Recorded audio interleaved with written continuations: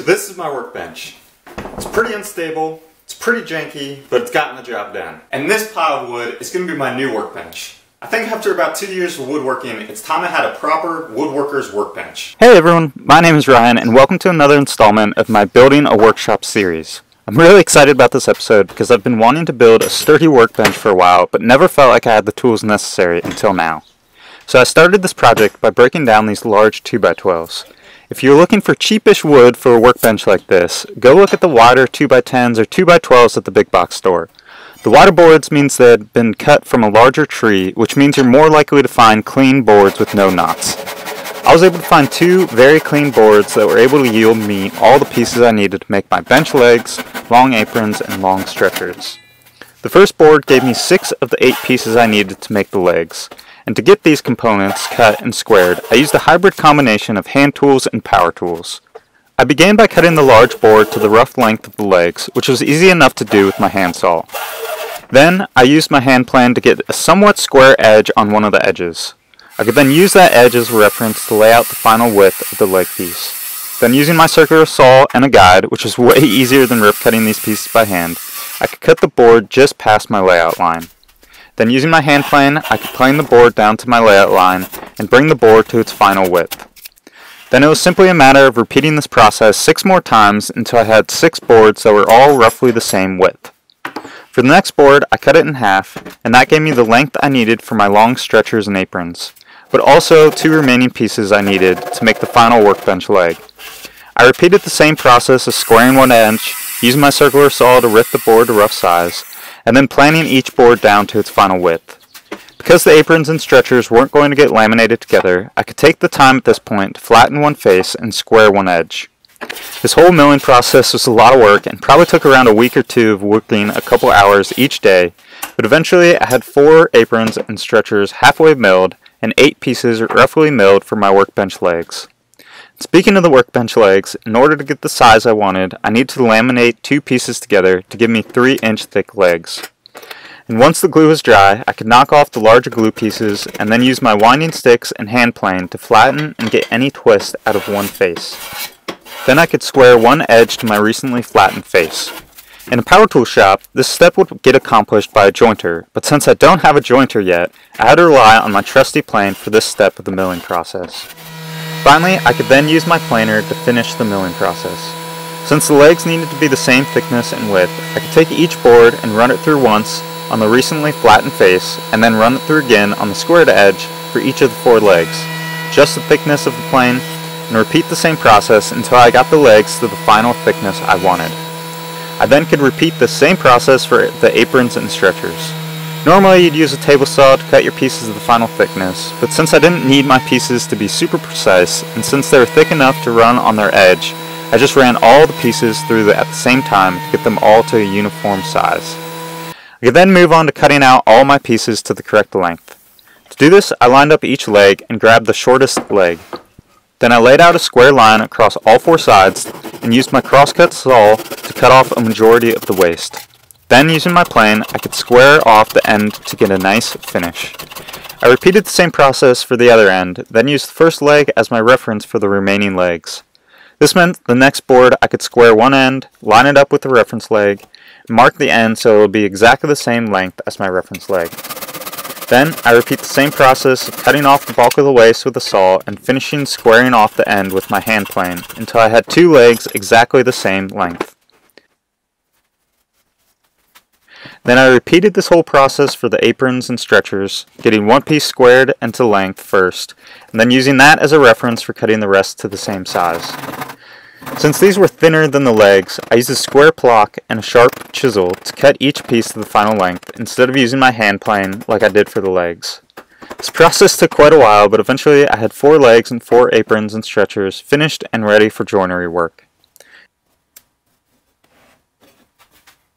And speaking of joinery, I next moved on to cutting out 16 mortises that will be used to assemble the workbench base.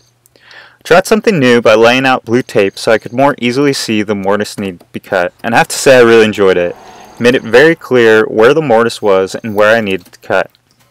To make the process a little quicker, I decided to draw out most of the waste with my drill press, set up in a way where I could quickly work through each mortise.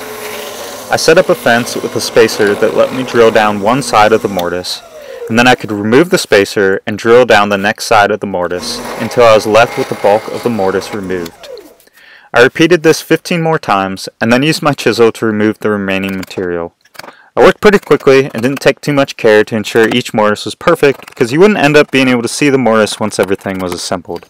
Once the mortises were cut, and before moving on to cutting the tenons, I began the process of assembling the solid workbench top. When all is said and done, the workbench top is about 3 inches thick and 2 feet wide. The top is made up of 16 2x4s, and there's no way I was going to use my hand plane to knock the rounded corners off of each, nor did I want to take the time to run all 16 boards through my planer to get the rounded corners off. So instead, I decided I would glue the top together in 3 sections that would each be able to fit through my planer. Then I could take each section and run it through the planer until one side had all the rounded bits removed. The problem with this is that a planer doesn't remove any humps or twists in a board like a jointer would. So after the planer did the bulk of the work of removing the rounded bits, I then needed to use my hand plane and winding sticks to get rid of any twists and bumps. Then, since I wanted each section to come together seamlessly, I needed to square each edge to my newly flattened face. Once I flattened each section, I could then run the other side of each section through the planer. I set the planer to cut one thickness, ran each section through at the same setting, adjusted the cutting thickness, ran each section through again, and continued this process until all the rounded bits on the other side were removed. By running each section through at the same thickness, this meant at the end of the process, not only were the rounded bits removed, but then each section was cut to the same thickness. Once all that was done, I could then glue each section together. This whole process didn't really leave me with a perfectly seamless top, and there are some gaps here and there, but at the end of the day, this is a workbench top that is going to get beat up, marked up, and whatever else done to it, so I didn't mind that it wasn't a perfect lamination. Once the glue had dried, I could then use my apron as a straight edge to check for any bumps and begin the process of flattening the top. To flatten the top, I needed to get any high spots cut away first. In order to do this, I cut an angle across the length of the bench, first one way and then the other. I kept alternating my cuts until I could hear the plane cutting all the way across. Once I could hear it cutting all the way across, I then knew that the bench was flat across the width. Once that was done, I now had a flat bench across the width, but most likely had twists along the length. So using my aprons as winding sticks, I could check to see where there was any twist, and then use my hand plane to cut away the high spots. Once I was satisfied that the top was relatively flat, I could then set my plane to a very thin shaving and make a final pass along the entire length to get the top nice and smooth. Finally, I used my panel saw to cut the top length and square off the ends. If you're wondering if this was tiring work, let me assure you that it was indeed exhausting. But it was also kind of fun in its own way, and it gave me an opportunity to use my great-grandfather's saw, which was pretty cool. Now, the keen observer may have noticed I only cut 4 aprons and stretchers before, and that I was missing 4 shorter aprons and stretchers. Well, this is because I wanted the bench top to be flush with the base, and I didn't know how wide the bench top would end up being. So as a result, I waited until the bench top was finished, which allowed me to place the legs on the bench and ensure I was getting the right length for the shorter aprons and stretchers. Once I had this length, I could then find some offcuts of 2x4s I had lying around the shop and go through the whole process I did at the beginning of squaring an edge and face, running each board through the planer, cutting each piece to length, and squaring off the ends until I had my final 4 remaining aprons and stretchers. Now traditionally, you'd use a marking gauge to set the shoulder line of each tenon from one end of the board. But I knew my ends were not perfectly square, so instead of referencing from the end of the board, I lined up all 4 pieces together and marked the shoulder line of each from the same reference edge. This ensured that the length from tenon shoulder to tenon shoulder would be the same length, which is ultimately what matters most. With the tenons laid out, it was simply a matter of using my saw in combination with my chisel to cut away the waste. Once again, I didn't put too much care into worrying about getting these exact, since these are ultimately blind tenons that won't be seen anyway.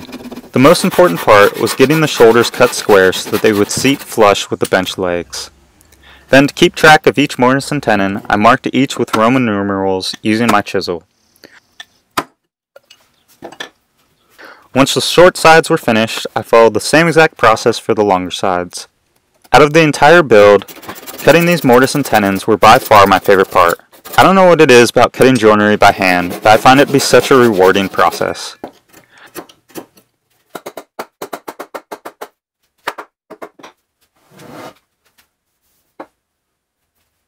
Once all my tenons were cut, and with the tenon not in place, I drilled a hole through the mortise. Then I could assemble the tenon, and using the drill bit, I could transfer the hole location onto the tenon by pressing down on the drill bit. Then I could take the tenon back out, and instead of drilling directly where the drill bit mark was, I could offset the hole slightly towards the tenon shoulder. This creates what is called a draw bore mortise and tenon.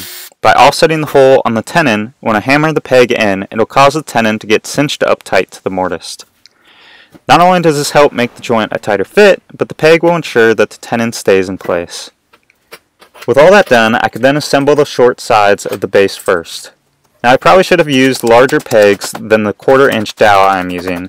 I'm not sure how much these draw bores actually did anything because I probably didn't offset the hole in the tenon enough, but I still think they look cool and were fun to hammer in.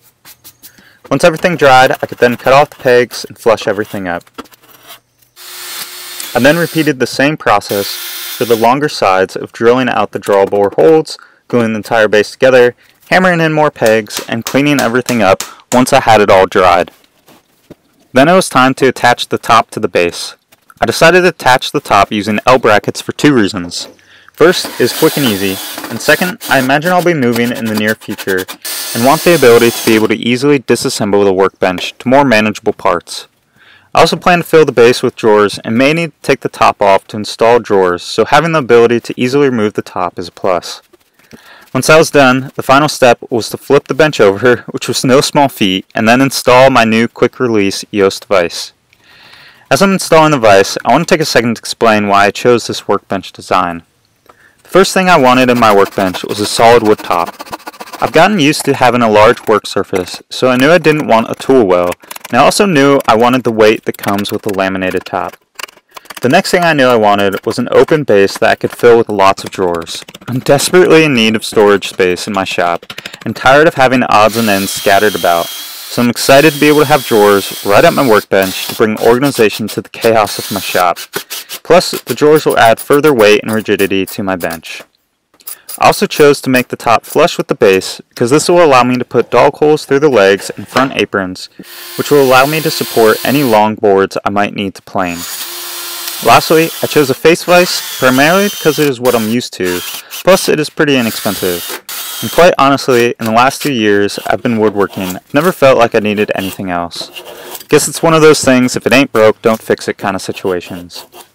So those are some of the design decisions behind the bench. If you have any further questions, please don't hesitate to leave a comment below. Anyway, once the vise was installed and fitted, I added a light coat of tried and true finish, mostly just for the color, and then it was time to tear down the old bench. It was kind of weird and kind of sad to take down my existing bench, and now that the new one is in, I kind of miss the old one. I'm sure I'll get used to the new bench eventually, but there was something about the thrown together nature of my old bench that I kind of miss. Speaking of which, if you're watching this and thinking about getting into woodworking or building a workbench, my advice to you would be to throw together whatever you have lying around your garage or workshop to give yourself a space to start working.